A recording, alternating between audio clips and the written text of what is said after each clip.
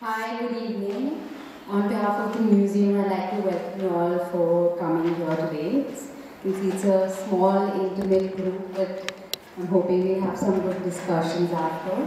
Today we have with us Mayank Mansingh Kaul, and I just want to say that I think Mayank is a writer and a curator, and I think he's one of the few people who's been very consistently working on textile and design histories. He studied textile design at NID. He's curated many shows, he's written, he's also been associated with the museum, he's helped us research our textile collection. Most recently, he was the curator for the big exhibition that happened at Jawahar Kala Kendra in Jaipur on textile. He also curated Ritu Kumar's collection recently. And now, without further delay, I'm going to give it over to Mayank, who's going to present for us. Thank you so much, Mayank. Thank you, Pooja. I'm always very happy to be here, and thanks for having me. Before we begin, because I've had a few responses on this already, and since it's a small group, I thought it may be nice to just get quick perspectives from some of you on when you think of the title, modern, what is it that first comes to your mind? Or do you have some kind of an idea about, its association professionally or personally with you? Because it's a heavily used word, and for those of us who work in the arts and design, of course, it comes with a lot of technical connotations and histories. And I thought it'd be nice, because there's always a very diverse group as an audience, to try and understand how are you sort of thinking about this in your own life, and sort of that might help me sort of get a cue to start. Just a few random, yeah, please. For example, I am an architecture student. Right. So for us, there is a particular modernism era. It belongs to a timeline. So that is one of my perspectives to the word modern. So I relate to the physical appearance of certain buildings or the way of design of certain buildings in that era. Okay. A few more, maybe 3 or 4 more, and then. I'm an artist. For me, if I use any craft or any traditional form, I would kind of break it from just tradition and so make it a little modernized or in my own perspective to it. So similarly, I think as designers, when they use crafts in traditional forms, they add their own element to it. So that is in this context, I think, very modern. So it's sort of craft versus modern, or modern suggests. Okay. Not versus, but I think how you merge together. Okay. Okay. Breaking away from tradition. Breaking away from tradition. Okay. So for me, modern is something which is very in stark difference with Renaissance. Renaissance had a lot of details and advantages, whereas modern is very simplistic, minimalistic. Okay. So it's minimalism versus, or as distinct from decorative or ornamental. Okay. So great. Thank you for that. I'm actually in town at the Bauhaus Art Museum over the weekend, because I'm conducting a module for the art history program that they have on contemporary expressions in traditional practices and traditional expressions in contemporary practices. And we spent the last 2 days discussing a lot about the implications and definitions of the word tradition, modern, and contemporary. And now I'm doing this thing on the modern, because I went to design school, and also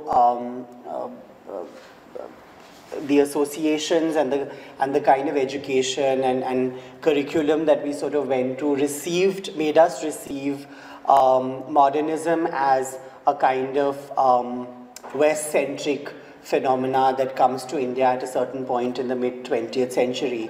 And it has, aesthetically, its associations with a kind of minimalism, geometry that helps the world at that time depart from a history of that kind of decorative, ornamental mode of producing art and design and so on and so forth.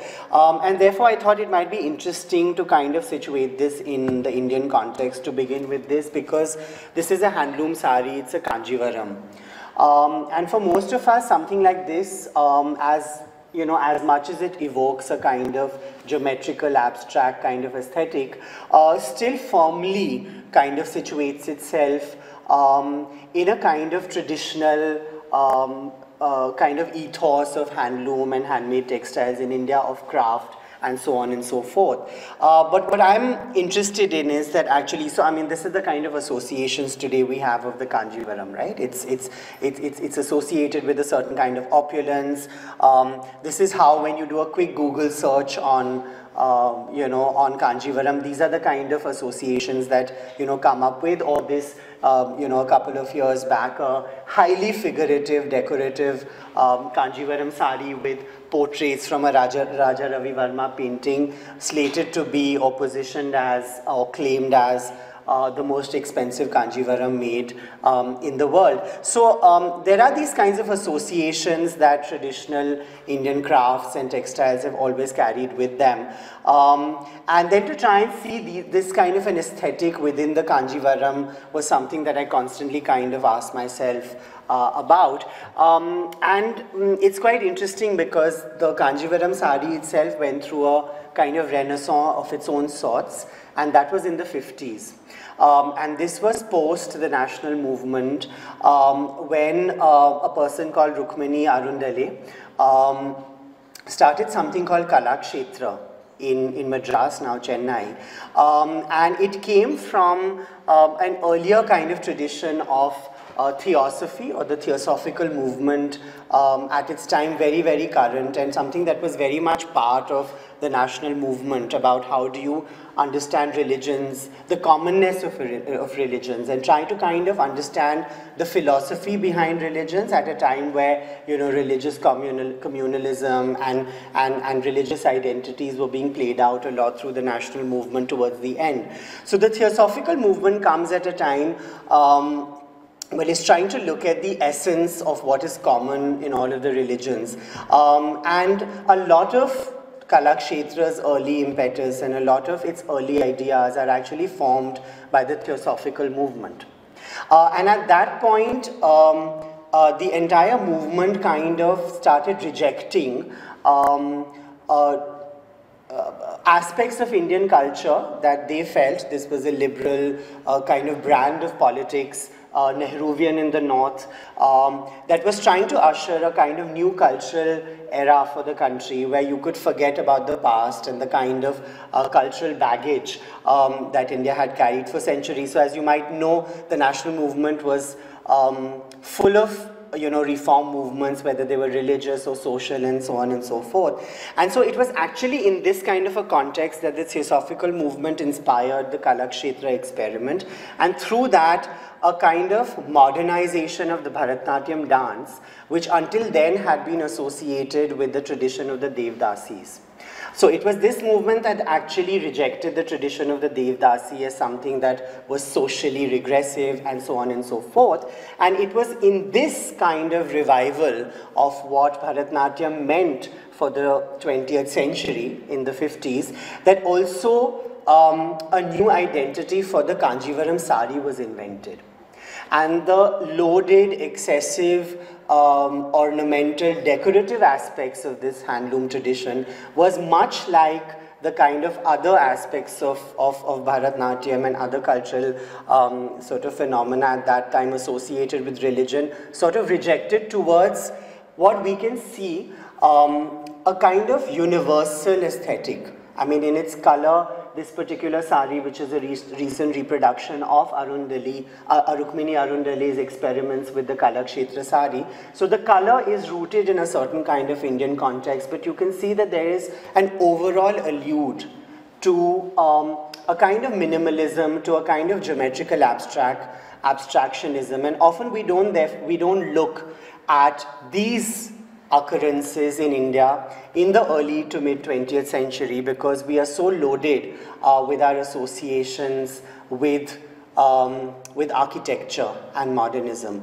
But here I'm presenting you an idea of a handloom experiment which comes out of a revival of a traditional dance movement and tradition, which itself could in many ways. So I mean, in later years, you might have heard of contemporary dancers taking on this idea of Rukmini Arundali, but taking it to another level. So I'm showing you this image much later of the work of Chandralekha, who was a dancer based out of Madras, and who then takes this idea of the Kanjivaram sari and further kind of minimalizes it and further makes it more abstract to suit a contemporary or modern, whichever way you look at it, format for the Bharatnatyam, which is very, very starkly geometrical and actually in many ways exaggerates the kind of rigor and the movement that Bharatnatyam itself has. So it exaggerates that geometrical aspect of the presentation, which otherwise was softened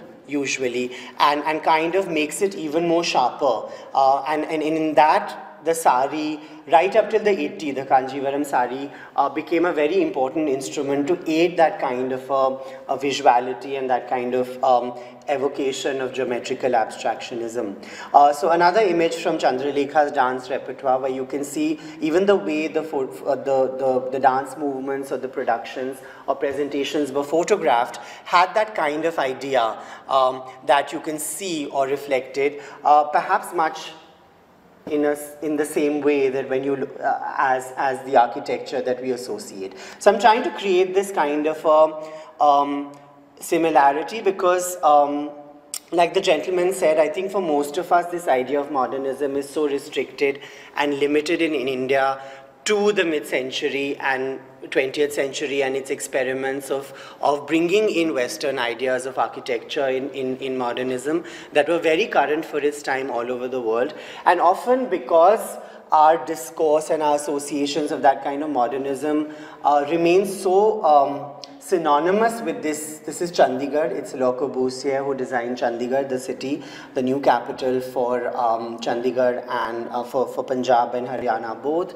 I'm trying to, in this presentation, try and share with you a few other occurrences like the Kalakshetra experiment of the sari, where mostly in the realm of product design, interiors and architecture, of course, which can help us understand what were the other ways in which modernism was being expressed in the country, what were the other ways in which international modernism was coming into the country, how India was responding to them. And I think with that it can sort of help us rethink our kind of modernist beginnings in a kind of new way. Chandigarh, Corbusier had been commissioned by a mill owning family in Gujarat, the Sarabhais, often referred to as among the greatest commissioners of art and architecture in the country. In Ahmedabad, to build 2 homes. He eventually built 4 buildings in Ahmedabad. I'm going to talk about that later. At some point, Chandigarh was commissioned to another architect who died, and the mandate of designing Chandigarh came to Le Corbusier. So just a very, I mean, I think most of us don't need too much of an introduction into this, but this whole idea of inviting an internationally relevant architect to build an entire new city from scratch was very much part of what we today call a Nehruvian aesthetic of India, where again, much like Kalakshetra and the Theosophical movement, Nehru felt that you know, I mean, independence of India was a great thing, but it had also been accompanied by the partition of India. And the partition of India had been caused because simultaneously, while sentiments to unite a subcontinent had been raised, religious identities and community identities had also been used to divide the country.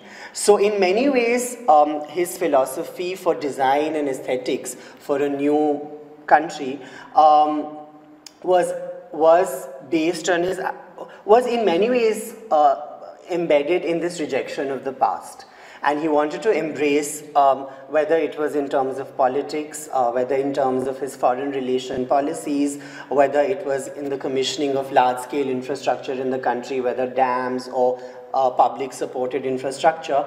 So Chandigarh fit in within that kind of a vision of an international city made from scratch. It was not like any other capitals in the country which had actually evolved over several centuries and therefore had acquired a kind of aesthetic of their own, like Delhi or Calcutta or Bombay or Madras, which were the three presidencies of the British Empire in India, and then Delhi, of course, the capital from the early 20th century onwards. So this was very much a reflection of that kind of a need to reject the past and to move ahead with a completely new identity for a country that would be aligned to international sentiments and ideas of the time. Few examples, images of Chandigarh. This is some of the interiors. Another thing very interesting happened, and this was unique in Corbusier's trajectory also, was that both at, we'll look at the Sarabhai Villa a little later but not spend too much time on it, but because I come from a textile background, it's something that I find very sort of tempting not to point out, that a lot of the interiors of Corbusier's architecture uses textiles. So what you're seeing behind are actually tapestries. They're extraordinarily large tapestries in the Western tradition of tapestries. Just to give you a quick introduction, tapestries come from a tradition in Europe where murals, for instance, which were painted on walls, were then replicated with yarn because often it was so cold that there was a requirement to kind of line them. So the tapestry tradition comes from a tradition of replicating murals and oil paintings, but also was functional because it was able to pad these interiors, you know, in environments which were very cold through the winter months. But India, you know, funnily, or perhaps not funnily if you think about it deeply, did not have a tapestry tradition of its own, even though whether it's block printing, hand painting, brocades, there is nothing in the country in terms of textiles that doesn't exist except for tapestries. So at that time, Corbusier designed himself these tapestries, smaller versions of which were actually made in Paris at a workshop. But a large number of them were actually made by traditional Dari weavers in Punjab. And what is interesting is that, you know, Corbusier was a person who has also been equally criticized for actually being quite unaccommodating with client requests, of being inflexible about his, you know, I mean, for him, his project was really about, you know, taking an idea and placing it and often not in conversation with the aesthetic or visuality or the material culture of a space. But for the first time in his tapestries, we actually see elements from Hindu mythology and Hindu art and Indian art creep in. And I'm bringing this is another image. Both of them have been shot by a French photographer, Manuel Bugo, with whom I'm actually working on a book on tapestries of Chandigarh. So we have thousands of books on architecture and interiors of Chandigarh, but not on textiles. So it's a project dear to me, but perhaps that's why I'm dwelling a little more time. But what is interesting is here you see that he was engaging with the country, and he felt the need to kind of to soften or warm up to the environment that he found himself in, you know, in the middle of nowhere, literally, of Punjab. You know, he was building this capital, and a lot of, whether it's in the use of color to soften the large scale, whether it's in the way the furniture was designed in collaboration with Pierre Jeanneret, his collaborator, you find there's a kind of softening of that. And we haven't, I mean, there's not much work being done on trying to understand how India may have influenced him, but you see in the tapestries a reflection, and I'm only bringing this up to kind of talk about how a lot of times we think and discuss India as having received this kind of modernism kind of blankly, but I feel like for a country that is so kind of complex and visually rich, it's often perhaps not easy to divorce it. You know, and you see an occurrence of that. So I'm not saying that Le Corbusier was inspired by India, but you see in this entire project, especially in the textiles, that there was a kind of interest in engaging with the local context that you don't often find him engaging with in other projects of him internationally. And it's again an aspect of modernism that is not discussed too much, because like I said earlier, we always receive modernism as a kind of import and never receive it as a stimulus. What is also further interesting is that, you know, because obviously these large tapestries had to be made, there was a workshop set up, and the traditional Dari weavers of that region in Punjab are called Panja Dari weavers. So they basically beat the, you know, when you weave on a loom, you have to beat the weft part of a textile to put it in place, and that's called the Panja. It's a kind of Panja, like, you know, in Punjabi we say for palm. A lot of these weavers then, or that entire tradition, we haven't studied what it started doing later. You know, so you know, it's an interesting area for us to also study how the production of you know, some of the greatest modernist tapestries actually in the world, which are lying now. And as you can see, you know, there are these AC ducts that have been introduced, so the tapestries have been cut to kind of place. Shows how, you know, how much respect we have for this kind of a modern heritage in a country that loves to claim, you know, its place in to Corbusier. But I think it's interesting to us to start looking at modernism also as a mere stimulus for generating responses and for an engagement beyond just, you know, architecture. I'm bringing this up because, I mean, I went to the National Institute. I mean, maybe it'd be interesting to talk about some of his other projects and then come to NID. But so this is the 50s, and he's also designed a private home in Ahmedabad for the Sarabhai family called Villa Sarabhai. Now there is research coming out because there are letters that have been found between Manorama Sarabhai, who actually commissioned him to come to India and build the home, of how much dialogue there actually was. So in this case, for instance, the terrace was kind of on the recommendation of Mrs. Sarabhai, made into a garden, and that cut down the air conditioning cost substantially. So again, like the tapestries here, you see a kind of moment where Corbusier is kind of engaging with the local context. Often that's not seen. The Shodhan Villa, another family home that he built in Ahmedabad. The mill owners building, which was an office for the Mill Owners Association. To remember that Ahmedabad was the leading center for mechanized mill-made production right from the late 19th century onwards, and some of the biggest mill owning families and production centers were here. So it was the Mill Owners Association, and how that within 10 years actually had an impact on the architecture of the National Institute of Design. So now I'm talking about the National Institute of Design, an old photograph where you see actually a very old monument. And I find this image is quite interesting because at a time where homes must have looked quite different, what did it mean for this completely kind of new aesthetic of minimalism to arrive on the banks of the river in Ahmedabad?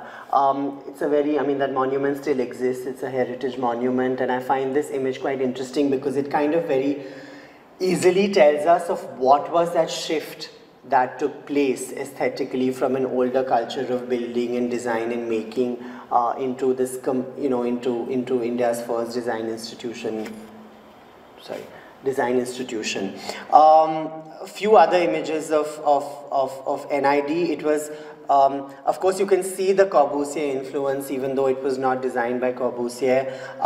It's still very controversial because nobody really has been able to pinpoint who designed it, but it's obviously, it was obviously conceived, the design and the spatial experience was conceived by Gira and Gautam Sarabhai, who were the founders of NID, and very active in kind of setting its early tones. Another image of of the National Institute of Design, and you can again see how the interiors and exteriors kind of are made to interact with each other.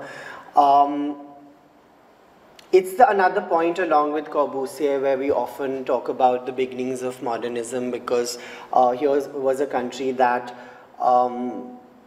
that needed to literally produce everything that it needed, because it was an economy completely devastated by colonial rule. And NID was also set up as part of a Nehruvian vision. He had invited legendary American designers Charles and Ray Ames to come to the country. They traveled for a year across the country, and they suggested a mandate for a design institution, which then led to the setting up of the National Institute of Design. This is the Sanskar Kendra, the fourth building that Corbusier designed, which is now the Kite Museum, in terrible condition, unfortunately, and it's an early image, and therefore you can actually see the dry river bank, where the dyed fabrics are actually being dried. The dyed fabrics are being dried, and so all of this, so NID is actually just diagonally across from this, and suddenly you picture this kind of, you know, blank space that is filled by these iconic pieces of international relevance through Corbusier, and bringing us to another expression of modernism. This was the late 1950s and early 60s. We of course know that Corbusier's legacy has been taken up by architects for several generations. This is the entrance to the Architecture College in Ahmedabad, designed by B.V. Doshi, who worked with Corbusier, was his assistant on the India projects, some of the India projects. And we know today that this kind of an aesthetic has become far more common, accepted as part of a contemporary vocabulary. This use of brick and concrete, it's kind of a play with scale, all of them kind of distinct. I mean, beginning from a kind of modern origin, but continuing well into the contemporary today, because this kind of an aesthetic continues to be kind of regenerated and revised and engaged with by contemporary Indian architects, as with international architects, of course. In terms of interiors, just a little, I mean, just as we move on to other sort of centers of modern expression, you know, these are interiors of, so this gentleman that I'm working with, the photographer for the tapestry project, also photographed a lot of the interiors of Chandigarh, and in fact his interest primarily is interiors. And I think we can sort of see that the kind of interiors that kind of, you know, in the extended ecology of the big public institutions in Chandigarh, considering that Corbusier also planned the city and designed it. Many of the residential complexes were also designed. We see again an evocation of a kind of mid-century modern aesthetic that I think, you know, all of us may be familiar with, because at some point or the other we've seen these kinds of interiors all across the country in urban centers. So the impact was, you know, unquestionably both on the design of the buildings as well as the kind of interior spaces that those kinds of buildings occupied. Now, not too many years just before Corbusier came to India, and you know, these kind of highly publicized and discussed public projects, private and public projects of Corbusier kind of made headlines. The Maharaja of Jodhpur had commissioned the Umaid Bhavan Palace. This was supposedly during a famine, and the Maharaja of Jodhpur commissioned this palace, and you can see therefore that within a decade, you're actually seeing the expression of two very distinct styles of architecture, the Indo-Saracenic, I mean, we can discuss this in detail, but you can see sort of starkly the difference between this kind of an aesthetic and this kind of an aesthetic. It's still a palace. And it was basically, it has been recorded that it was commissioned, the building of the palace, to give employment to people who had been affected by the famine and by the drought which led to the famine. And what is interesting is that when the palace was conceived in this kind of an exterior, its interiors were considered very differently. And it brings us to another aspect of that modern story that often is not discussed, because this was commissioned, the interiors were commissioned to a Polish designer and architect called Stefan Norblin, who had made his way via Iraq to India, looking for commissions from Poland, fleeing Nazi Poland. So he arrives in India and becomes involved with a certain kind of elite, cultural environment in Bombay. He actually lived in Bombay, and it was through here that he was commissioned to actually work through his stay in India on 3 projects, the first of which was Jodhpur. So we're looking at these ideas of Art Deco, of a late kind of Bauhaus sentiment, the Berlin School, the Vienna School of Design, these kinds of expressions of modernism which are also sort of expressing themselves in interiors. These are drawings of Stefan Norblin. Norblin was an illustrator originally, and we'll look at his graphics later, but he was an illustrator, and therefore he was very good at illustrating the kind of interiors that he wanted for the Umaid Bhavan Palace. These are some of the other drawings. This is the bathroom, this is the private dining room. And I have often wondered, what this family, the Maharaja of Jodhpur, is what's going on in his head, because ostensibly these are these kind of, very typical expressions of mid-20th, early to mid-20th century taste, and and at the same time there's this kind of ability to embrace in their interiors these kinds of minimalist aesthetics, which are of course very current for the time, but that you don't normally associate with Indian royalty, aristocracy, or the mercantile elite families. Another image, of course, of the bathroom. By the time these projects are over, what is interesting is that the interiors look like this, which means that somewhere from the original intention of creating these starkly minimalist interiors, again something has happened. So what is interesting is that what you see is the throne room, and you would never associate an Indian palace to have this kind of a darbar, because we know that darbars are all about chandeliers and pomp and glamour. So there's definitely a kind of rethinking of the role of royalty. That's kind of being enabled through these commissions and through the process of these discussions. But it's interesting because unlike, a big throne, a big kind of audience hall, this is a far more private chamber.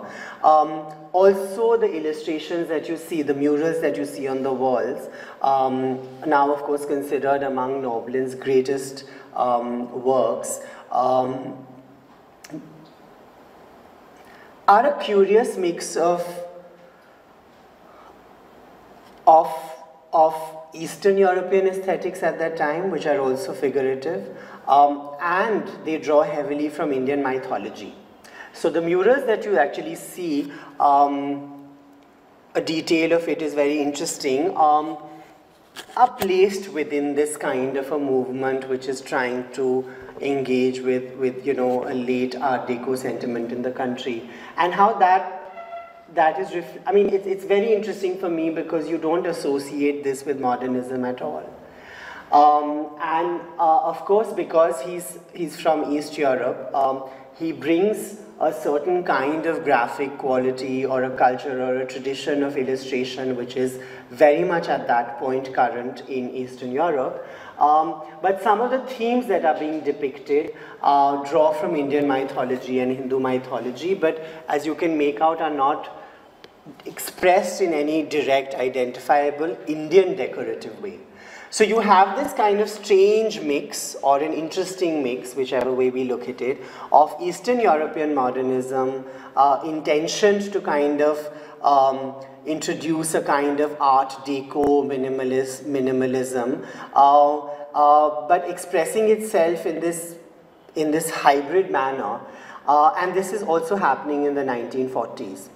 So it helps us extend our understanding of what is going on during this period in the country, and the many ways in which new aesthetics are being born, which are not just alluding to those ideas of minimalist modernism that the West is kind of sending across the world.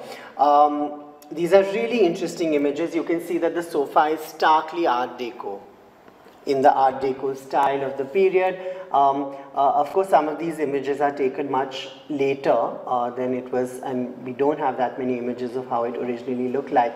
But you can see what I'm talking about. From today's perspective, it's very decorative, it's very Baroque from that perspective, and yet it combines all of these elements, and it's all happening in India, in Jodhpur. So again, you see the elements are starkly Art Deco. So you have the column, you have the bar, you have the furniture, but then you have these insertions. You have the Mughal carpet, and somewhere there is that conversation going on. It's not only this and it's not only this. And that is what again and again I find quite interesting, because these ideas were not, in my view, accepted unconditionally in the Indian context. I think they were engaged with. There was a discomfort with them as well. And all of these kind of show, in my view, a certain kind of awkwardness to respond to the pure ideas of these kinds of, of modernist designers that were coming in. A view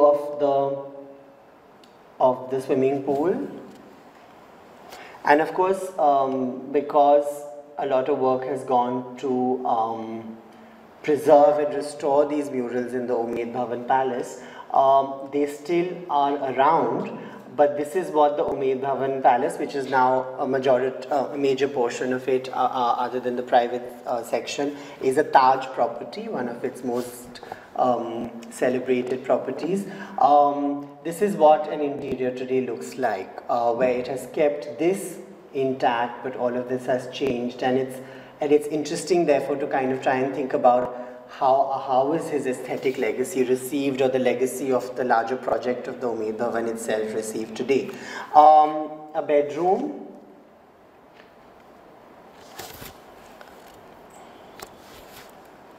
Sorry, I've made a mistake. This is actually now the second project, which I was going to come to later, is the second palace that he gets commissioned to do the interiors of, is in Morvi in Gujarat, at the Morvi Palace. And these two images, which I intended to keep in the next section, actually have accidentally come here, are actually of a bedroom in the Morvi Palace. Again, extraordinary murals where you can see a kind of interesting aesthetics, because later when we look at the Bengal school, for those of you who may be familiar, it reflects this kind of aesthetic of Indian miniature painting and the Ajanta murals and so on and so forth. This is the bar in the Morvi Palace. Just to give you an example of, it's just a detail of his mural, his graphic design, because you can see that there's a kind of direct kind of reference or inspiration from how Indian women are represented in traditional art, but there's this kind of very almost Greco-Roman representation of the man. So there's this constant negotiation going on, and I find that quite interesting.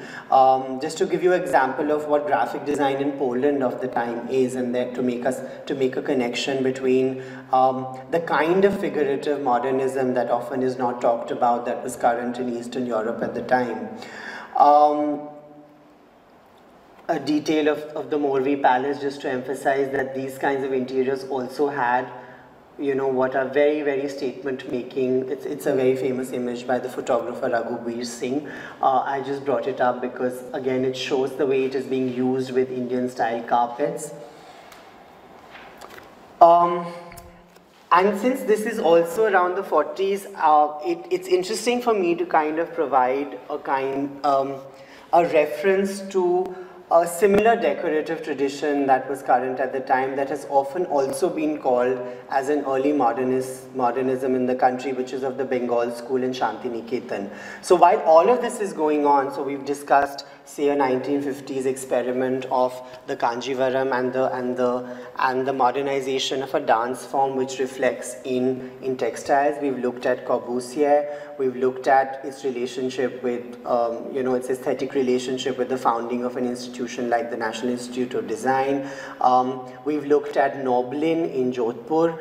We've looked at Norblin in Morvi. And while all of this is going on, you also have Shanti Niketan, which emerges as a very Vishwa Bharati, actually, because Shanti Niketan was actually founded before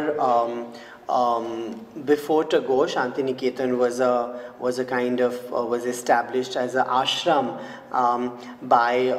before Tagore in this village, and it was Tagore who in the 20s then founds the Vishwa Bharati University there. And what is Tagore's idea? I mean, a very international man, internationally acknowledged, celebrated Nobel laureate. And while he traveled equally to the west and the east, his whole idea of trying to emerge a new identity for this country that's going through all of this political turmoil, ensuing nationalism, cultural reform. So the Brahmo Samaj movement was also actually born in this particular place, which was a movement among Hindu Bengalis of how to reform Hinduism itself as a religion, quite structurally. And it was within this kind of an atmosphere that you also see the rise of Shanti Niketan, where the architecture was quite interestingly very colonial. So you have all of these expressions which are trying to reject the colonial, British colonial aesthetic. So this is, of course, you know, this is a kind of aesthetic which brings in Indian elements to otherwise what we associate was Lutyens' Delhi. It was the new capital of the British Empire in India, designed by Edward Lutyens, the architect, and it's an aesthetic that's associated with Lutyens. So you also have this kind of, simultaneously you have this expression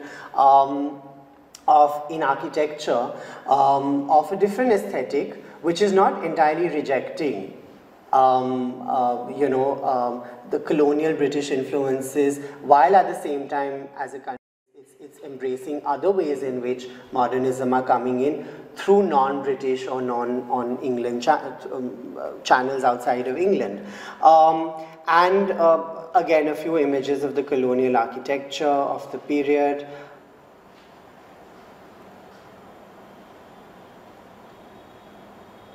And the kind of art that, I'm only going to briefly touch upon this, but the kind of art that actually comes out of Shanti Niketan and the Bengal school is actually going back to rural India.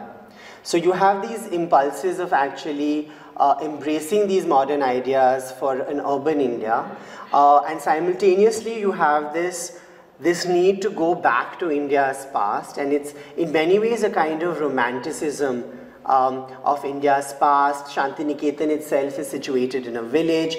There's this very close association with local communities. There are, most of the early Bengal school and Shanti Niketan artists are actually painting people whom they see in the villages. So you have this simultaneous expression of an aesthetic which is trying to go back. In its kind of content of going back to India's sort of rural villages, it's very Gandhian, and yet Gandhi and Tagore differed majorly, and therefore I can't say this is Gandhian, but there's a different way in which this need to go back to India's rurality and a kind of past is expressed, and it's very, very romanticized. it generates, you know, this is Nandalal Bose, as you can see, depicting local Santhali women in Bengal who live around Shanti Niketan. This is Abanindranath Tagore, so simultaneously that kind of an aesthetic which is going back to India's miniature painting tradition in art, but which is also throwing up new kind of visuality for the national movement. So you have you know, this very important image called Mother India, and this reimagination of India as this ascetic, faith-oriented, perhaps not, you know, overtly religious, but certainly alluding to that kind of a spirituality, faith-based identity. So you have this kind of an expression which expresses, which kind of combines miniature painting and the kind of legacy of that kind of skill, as you can see in the way it's executed, but at the same time is also presenting these completely new narratives of nationalism and patriotism. It's also in many ways, again, a very famous Abanindranath Tagore painting, one of the Bengal school artists, one of the prominent Bengal school artists of Shah Jahan. We perhaps all know the story of how Shah Jahan himself, who had built the Taj Mahal, was exiled by his son to the Red Fort in Agra, kept in very poor condition, but where he could see the Taj Mahal constantly. So this is also a time where, along with nationalism, Indian art is trying to find themes which are non-colonial, which are non-Western referenced. What is interesting in all of this, again, a Nandalal Bose painting, as you can see, while it's not in the miniature style, it's certainly depicting a certain kind of rural aesthetic of the time. Nandalal Bose, much like Tagore, was very inspired by the East, and often what we don't talk about is this influence of Japan and the East on the setting up of Shanti Niketan and the Bengal schools. At a time where you have this tremendous kind of engagement and relationship with what is happening with the Western world in Europe and North America, more Europe of course, not so much North America, but North America as well. You also have an expression of a new identity of art, architecture, which is more concerned with the East and Japan. Just to something that I missed out earlier, a lot of the architecture, the colonial style architecture with Indian influences, is attributed to Surendranath Kar, who was a Bengali architect working in Shanti Niketan in the 20s and 30s. And it was in this kind of a milieu, physical milieu, that art like this was actually being generated. What is also interesting is that I'm going to very briefly touch upon Bauhaus, which was a very major international design and art movement started in 1919 in Weimar. And it was a post-war, post-First World War phenomena where Germany was so devastated that it literally, much like India in 1947, had to find ways to make everything from scratch. So it needed to find ways to industrially produce tables, crockery, almost everything that it required, because there was devastation everywhere. And Bauhaus comes up, and therefore in its time as a new kind of international movement, because its early tutors worked from all over the world. Its, in fact, original logo had a Chinese yin and yang and a Hindu swastika, and these are also histories of the Bauhaus which haven't been discussed much, because from the 60s and 70s it has been positioned as a very majorly or Eurocentric kind of phenomena. Bauhaus artists and designers, which included very famous names like Paul Klee and Kandinsky, were shown in Calcutta. And it was an exhibition in 1922 which was held in Calcutta following a visit of Tagore to Vienna and to Germany. And he suggested, upon hearing, when he heard about Bauhaus, in 1921 Bauhaus moved to a place called Dessau. It was then thriving, became this international movement until Hitler comes and shuts it down, and it's revived in post-war Germany, Second World War Germany again. But so interesting that you had the work of Paul of Kandinsky, of Paul Klee, and all of these major modern artists known for minimalism and a certain kind of abstract style, that was shown in 1922 with highly, within quotations, decorative art. And it was a show of modernism in Europe and modernism in India. So we are looking at a very self-conscious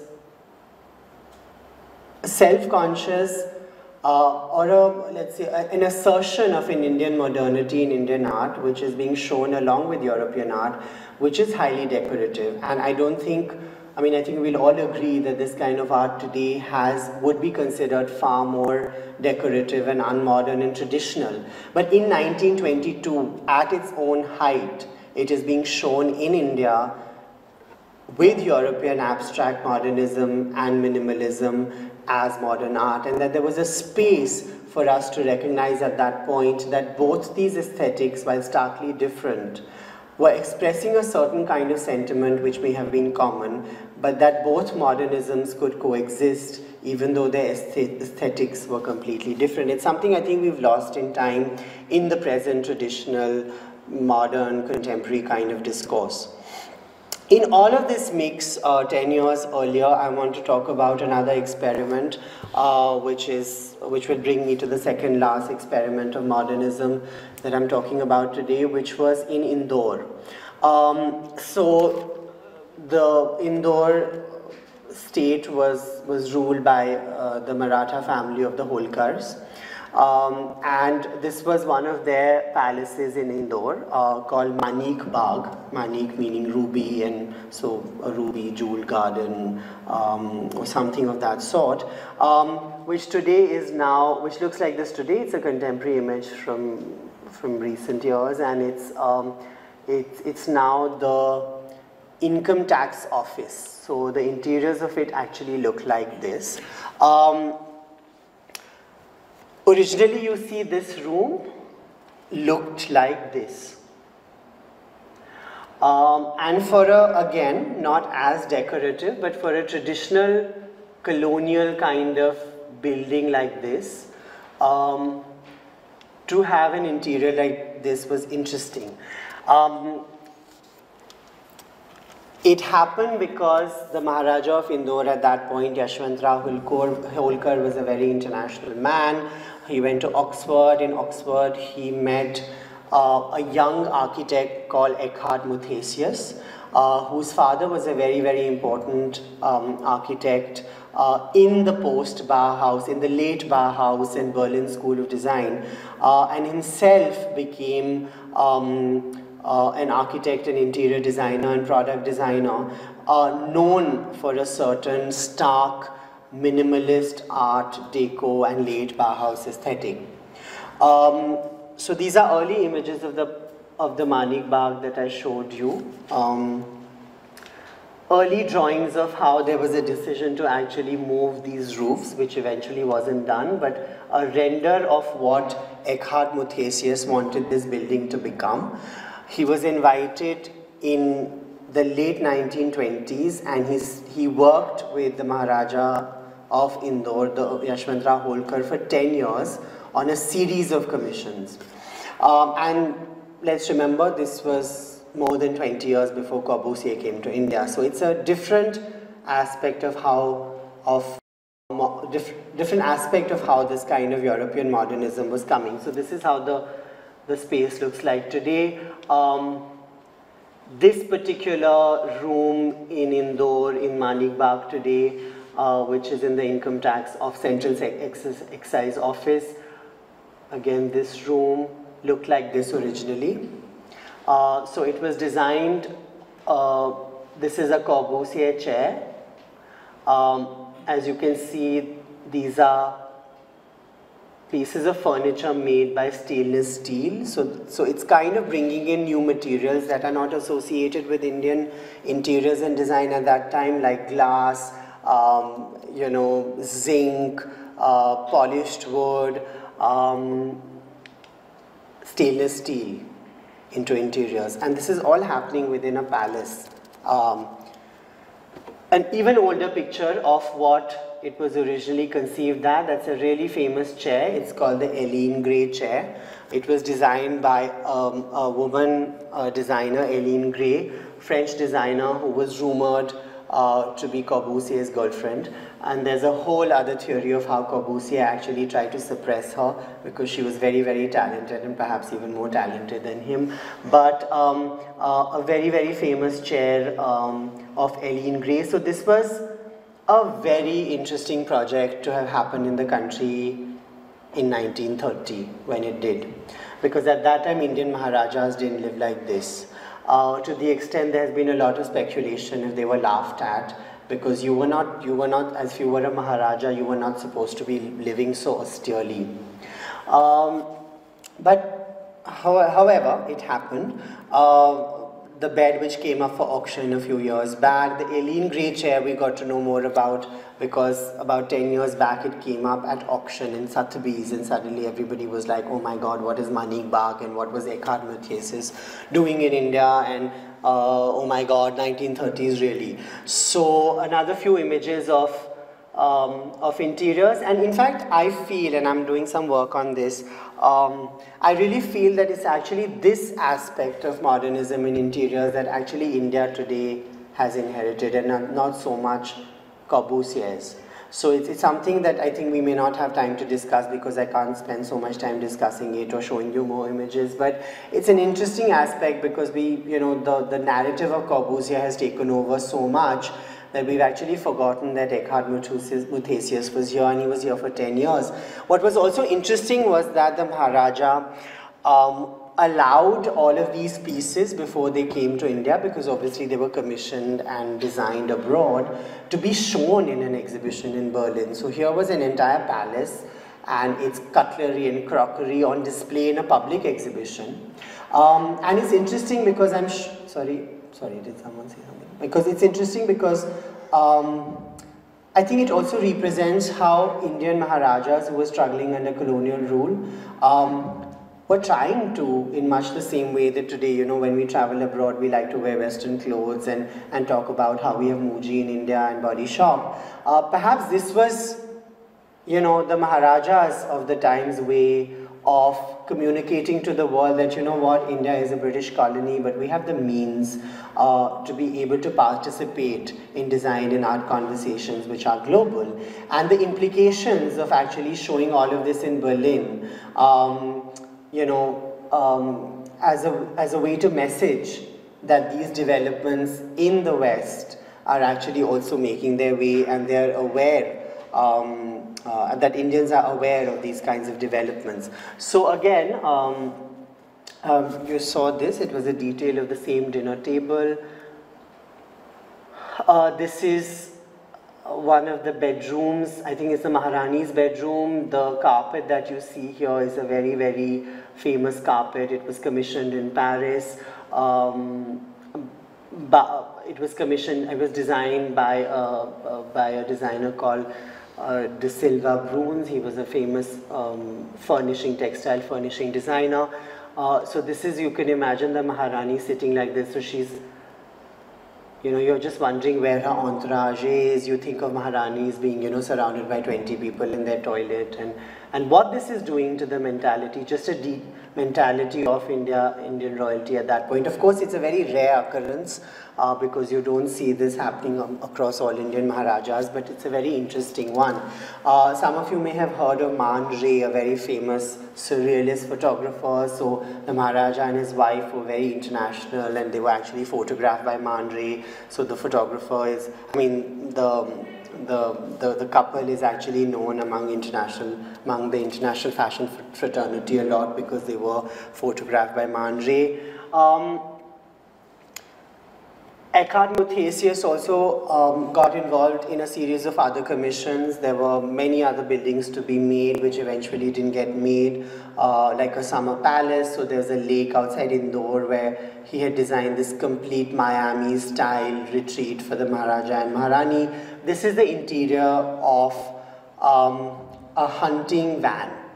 So you have to remember that Maharajas were still hunting. It looked like this from the outside.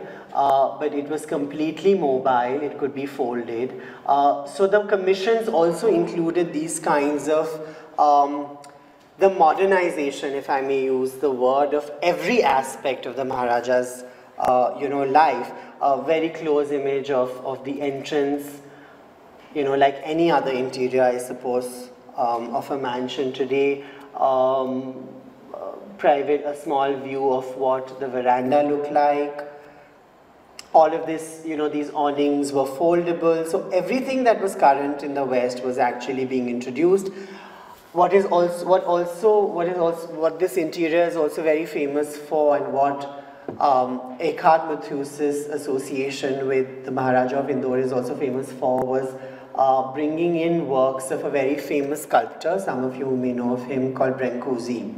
So these sculptures actually are iconic, and of course they are no longer in the country, but he also developed a very personal relationship with Brancusi.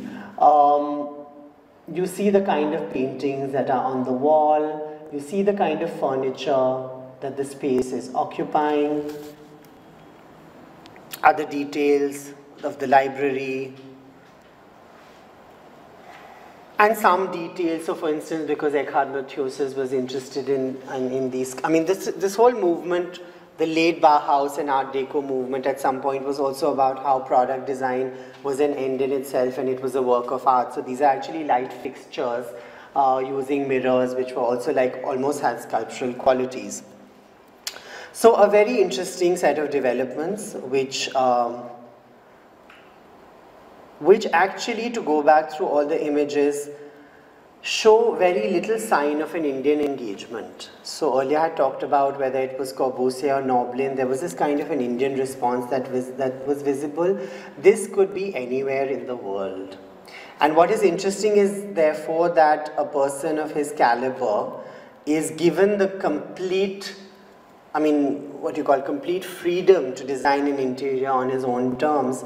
And this could be an interior anywhere in the world that you don't see. So another way in which these ideas were expressed, where you also see that kind of complete need perhaps, without that Indian intervention or the local intervention.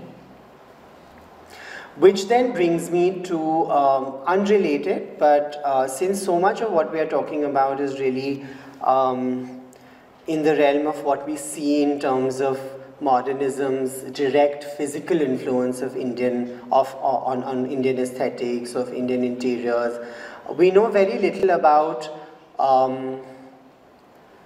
the people who made all of this possible and what was going on in their mind. And therefore I wanted to end with another aspect of modernism, which is much later because it is in 1960s, but we get a very interesting glimpse of how the whole process of coming to India and kind of developing a new contemporary praxis also transformed the person. And this happened through someone called George Nakashima, who was American-Japanese, and he was invited by the mother of the Aurobindo Ashram. The Aurobindo Ashram, again, a spiritual group, and the mother who conceived a French lady who came to India, and along with Sri Aurobindo, who was also a nationalist leader, in fact in his early life had completely opposed views from Gandhi because he believed in means of violence to overthrow British rule and things like that. But as some of us or all of us may be familiar, that he founded a very popular and influential spiritual movement of the Sri Aurobindo Ashram in India.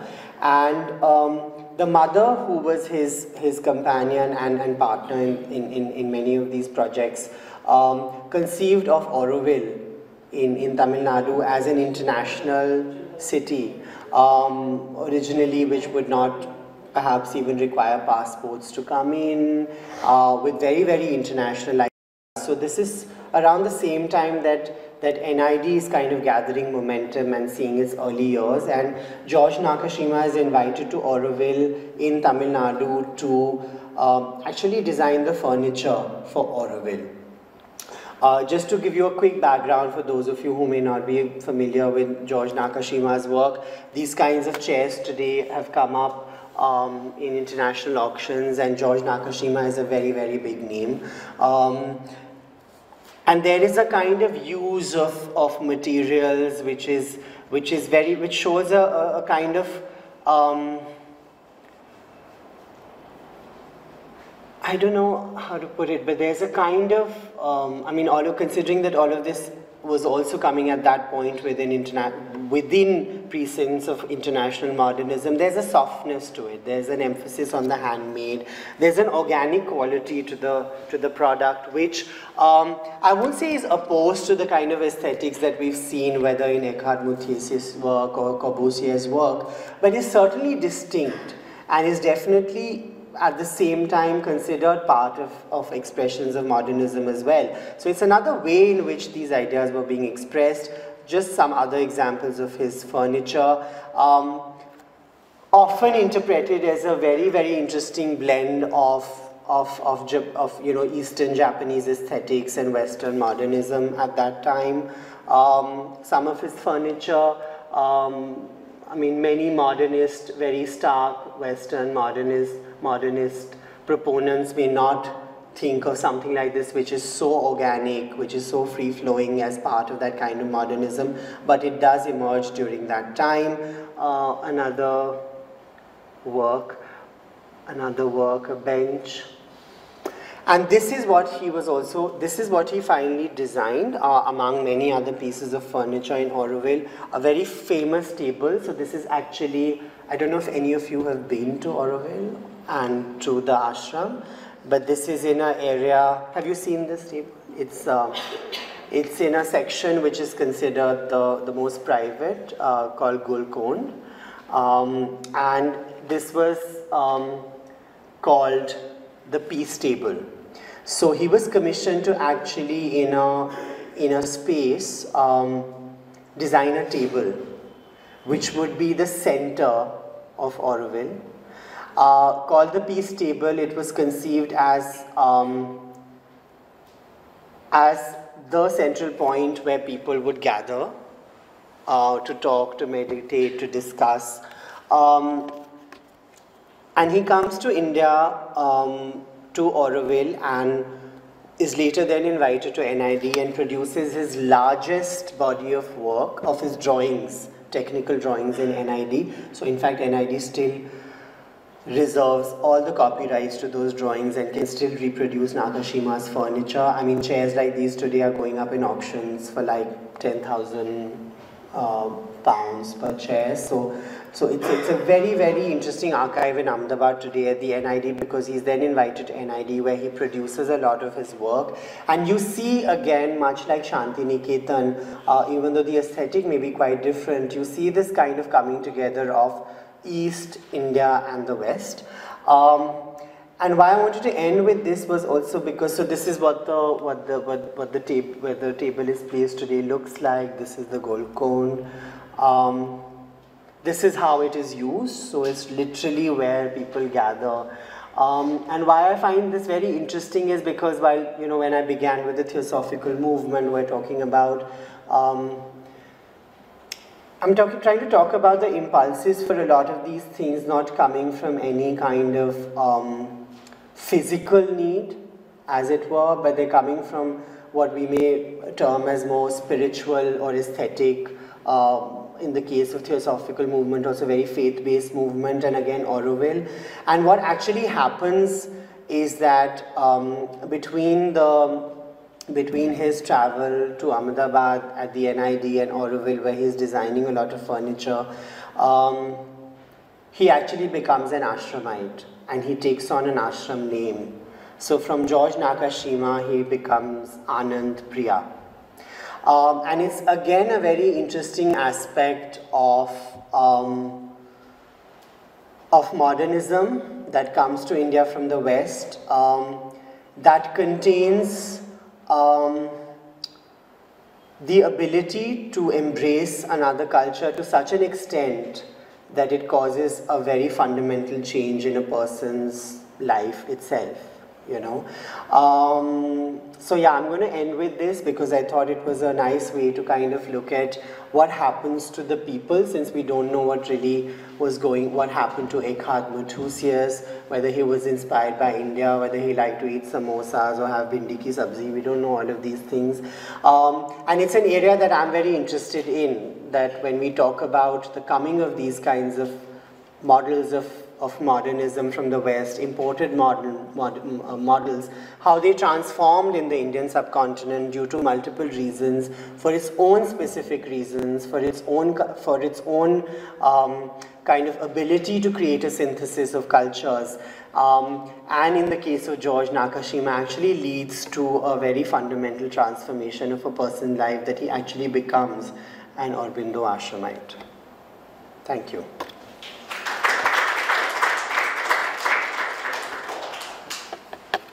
We can take some questions if there are questions. Or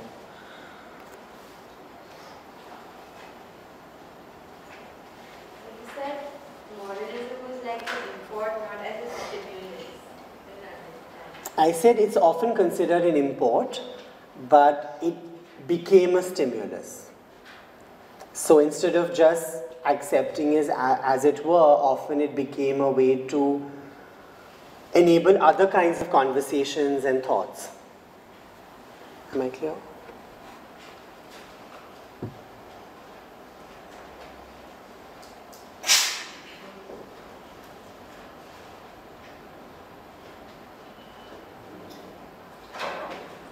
It's like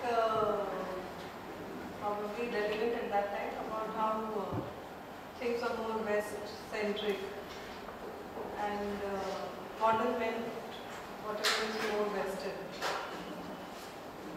Yeah, I mean, has it changed now? I think we'd agree that often modern people are called modern because they're more westernized.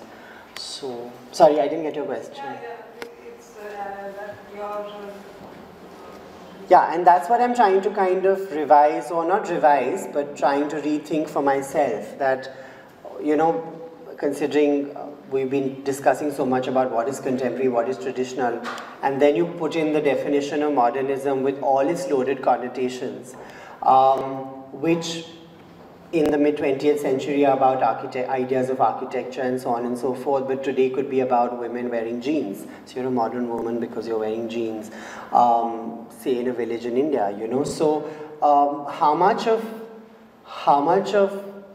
the appropriation of modernism has actually been taken over by the Western discourse, and about its synonymity with a European and North American context.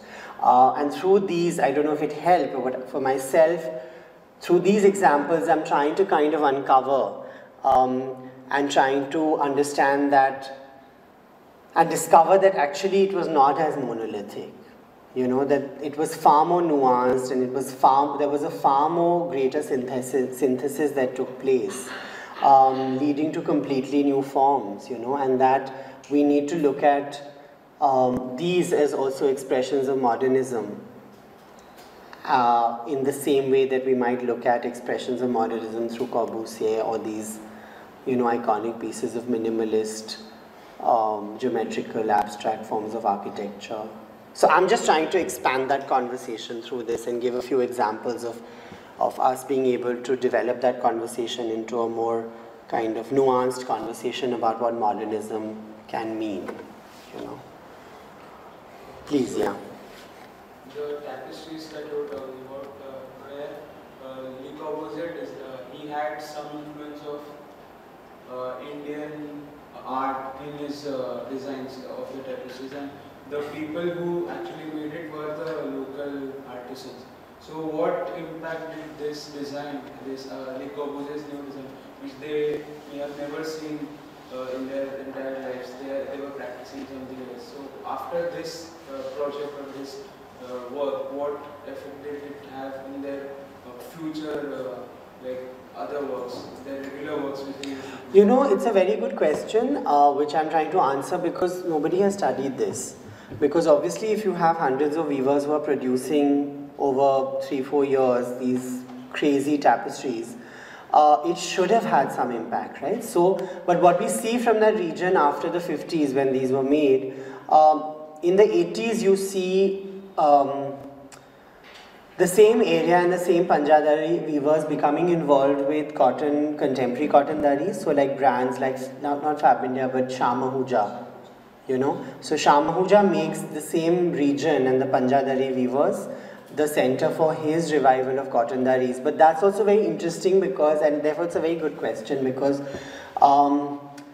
traditionally these kinds of daris that, you know, today we take for granted with geometrical shapes that we use in all our homes that are cotton and wool or jute, a lot of their designs were associated with India already, you know. So what is interesting to understand is whether Corbusier was exposed to these daris, which also would have these kinds of symbols, or whether this was a complete... So it's unfortunately, I can't answer your question because we don't know. We've not understood and we've not defined, we've not kind of, not defined, but we've not understood what happened after that. See, in furniture we know, because what happened immediately was that this extraordinary production center that was set up in Chandigarh to make all of this furniture for the capital complex impacted interiors in India until the 70s. So the kind of furniture that you see in Chandigarh continued to be made in the country till the 70s from you know, Tamil Nadu to Delhi. You know, I mean, I'm familiar with Delhi, but you know, there's a whole street next to Connaught Place called Panchkuiya Road, where you could get Art Deco furniture. So how did Art Deco furniture become so commonplace that, you know, our grandfathers also had them, our great-grandfathers also had them? So its impact in furniture you can see directly, because that production center obviously then started sending its surplus or leftovers to Delhi. Through Delhi it was circulating. You have to also remember that this kind of, I mean, until the 70s, the fashionable way of building homes, you know, outside of those who had access to modernist architects, you know, to design their homes, was Art Deco. It was a very, very important, you know, I mean, you go to Karnal in Haryana, you go to, you know, any part of the country today, that Art Deco influence was there right till the 70s, you know. So the furniture had a very important impact, because through that production center it was then sent, disseminated all across the country. In daris we don't really know. So what I'm trying to say is that we don't know whether that kind of aesthetic was picked up, because India had a traditional culture and tradition of what we call jail daris. So these kinds of daris were actually woven in jails, and it was a tradition started during Akbar's time. Simple stripes and geometrical patterns on daris with little triangles and things like that. They're also associated with Islamic prayer rugs, right? The Islamic prayer rugs. So we don't know whether some of this was actually being transformed because of what he saw in India, or whether this impacted our ecology and therefore led to much later in 3 decades. So I mean, exactly. So I mean, a lot of the iconography is very tantric. You know, the snake and the sun and, you know, these kinds of, it's very abstract, but you find it in tantricism in India, you find it in, you know, in Buddhist art, certainly, you know. So we don't know, and I mean, in the show that Pooja was talking about that I last curated at the Jawahar Kala Kendra in Jaipur, I've done this. So I've placed one of the photographs of Corbusier's tapestry with the Shah Mahuja dari, because within a span of 30 years, these are, considering that Shah Mahuja was India's first major textile international brand, and Corbusier was India's biggest sort of import. So I've placed these two without really forcing a connection, but trying to say in 30 years this same region is producing these two expressions of a very identifiable contemporary form, you know. But its impact would have been definitely there, you know. You didn't touch much upon textiles and this. Yeah, I didn't. It was, I mean, my beginning was textile, but having worked so much in textiles, I wanted to kind of also, because the thing is also that I'm not looking at, I'm trying to see these as larger aesthetic expressions rather than how they were expressed in individual pieces or elements. So I think for me, as the first time kind of suggesting this idea of how we need to look at all of this. I mean, you would not think Corbusier had anything to do with the Kalakshetra sari, right? But they all, both of them come from a certain kind of Nehruvian idea of a liberal, as controversial that as that word may be, of a liberal new identity for a post-independent India, you know. So, yeah.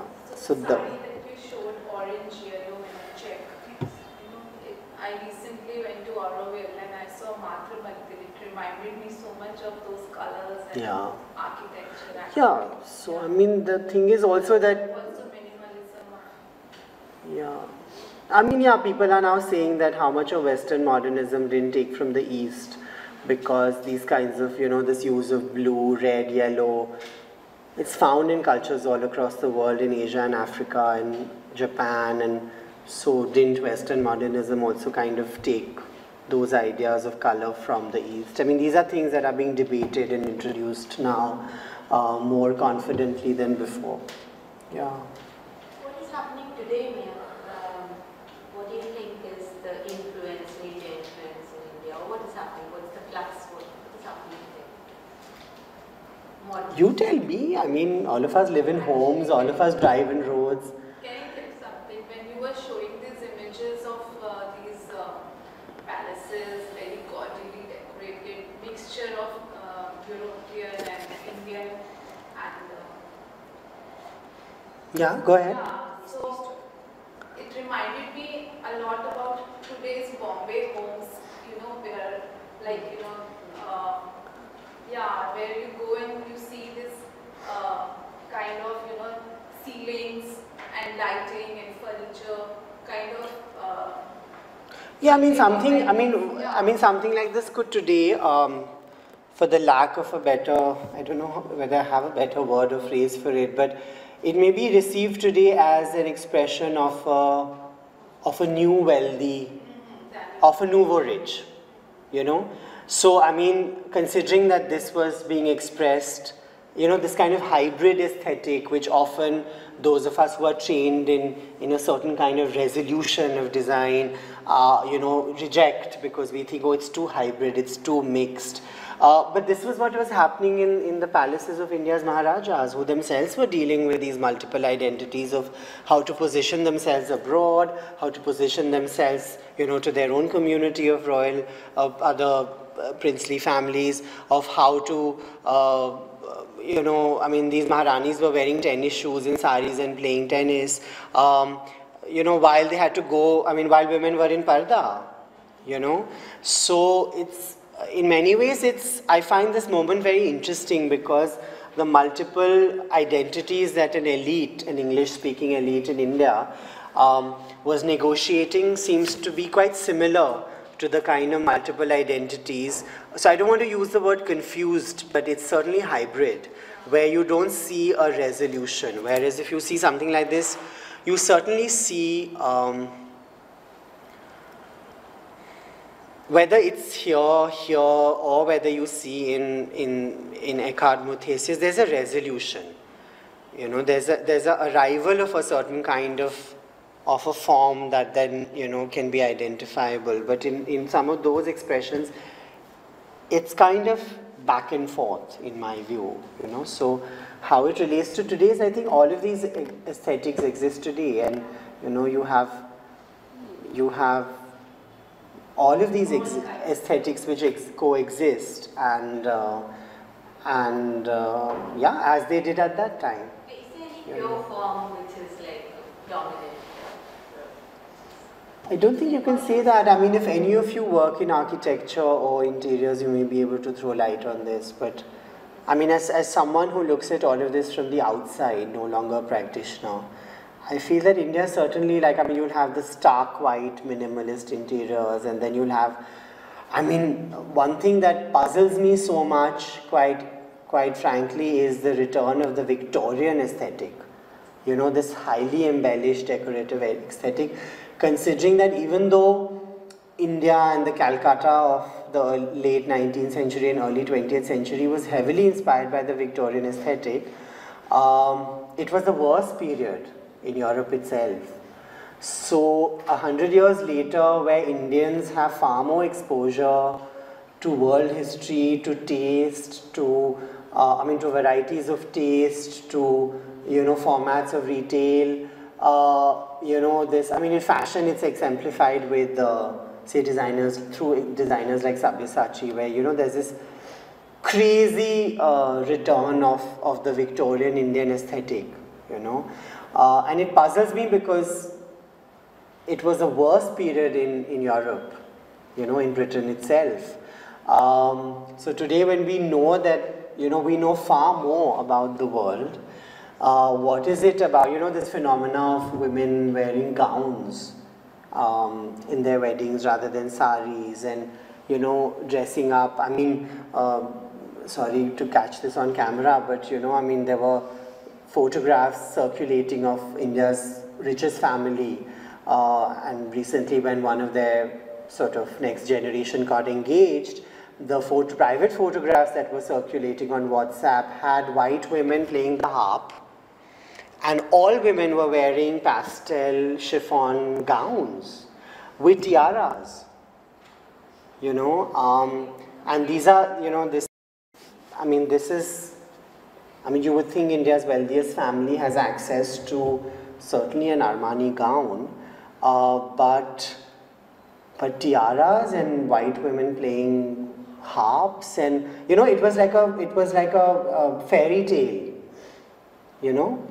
but increasingly I see bridal is becoming like that. You have these fantastical images and fashion shows with women walking around with wands, and so it's I don't understand where those references are coming from, but clearly it's very democratic, and there are all of these things which coexist, so. Would you consider modernism and modern as such, because everything would be in the present, right? If something is modern today, it's not going to be modern tomorrow. Or what was modern 100 years ago, it's not going to be modern today, right? Perhaps, yeah. My question is it's given, right? So in architecture, there is a historical, modern, contemporary. These are the ways in which they're defined as they are in art and design. Usually, modern is associated with late 19th century to mid 20th century, and then contemporary in more recent years. I'm more interested in, instead of trying to define it for myself, I think I'm more interested in discovering how plural expressions of it existed, and that we don't have to look at just one definition, and I think all of these can coexist. If a Bengal school that uses miniature painting from the 16th century as a technique to express, mythology is shown along with the Paul Klee work in Calcutta, and both are considered modern, when they have aesthetically nothing in common. I think for me that's interesting, because it helps us kind of understand also the politics of definition, so that, and why it's required. I was discussing with our class that so much of this is, today something is modern because it comes up at an auction twice a year. So you have an auction house or auction houses that will tell you this is modern furniture from the 20th century and this is contemporary furniture from the 1980s. So much of this is also dictated by or informed or controlled by the way it's sold, right? Which would be very different from a catalogue of an auction for antiquities, which would be very different from a catalogue of an auction for decorative arts. So much of, I think, these definitions become really important because there's somebody out there who needs to sell. And to sell, they need to tell a story, and therefore this cannot be modernist, but it has to be contemporary, and this can certainly not be antiquities, and this can, only be design, and it can only be a certain kind of design, and, within design it can only be product design, and so on and so forth. So I think I'm trying to just at this point trying to question where these definitions come from, and once we can identify that these definitions have become coded or identifiable in limiting or rigid ways, to try and open them up, for further definition or redefinition.